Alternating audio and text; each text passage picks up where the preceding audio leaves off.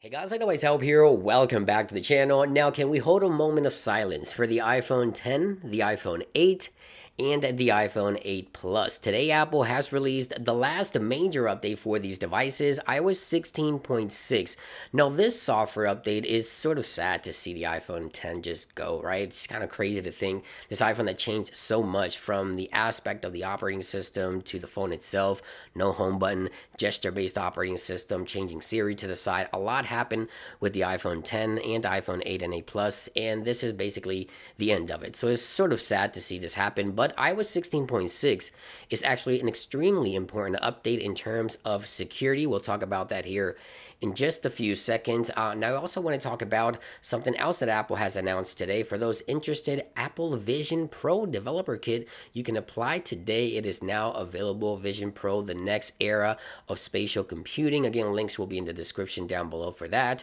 Now, aside from iOS 16.6, Apple has also updated the iPad with iPadOS 16.6, macOS 13.5, watchOS 9.6, tvOS 16.6 is available for those devices not running iOS 17 betas. Now, I also want to talk about the iPhone 7. This iPhone is about 8 years old, and I know I'll probably get a lot of hate for saying this, but this is the reason why Apple is better than having an Android device, because today Apple has also released a new update for this iPhone. It is not yet populating, but according to Apple's website, Apple has released iOS 15.7.8 and iPadOS 15.7.8 to allow these devices to have the same security patches as devices running iOS 16.6. Now, I said that this update is very, very important in terms of security, but in terms of features, there's really not a whole lot to talk about here, but there's over 25 security patches happening with iOS 16.6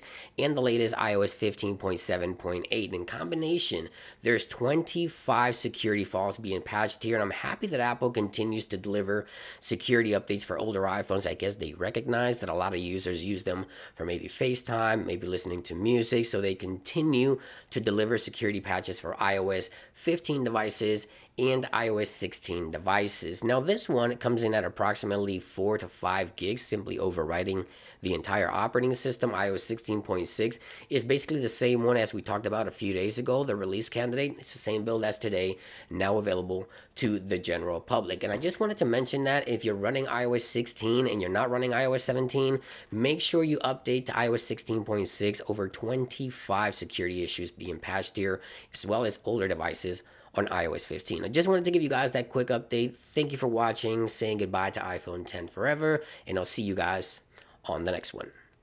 Peace.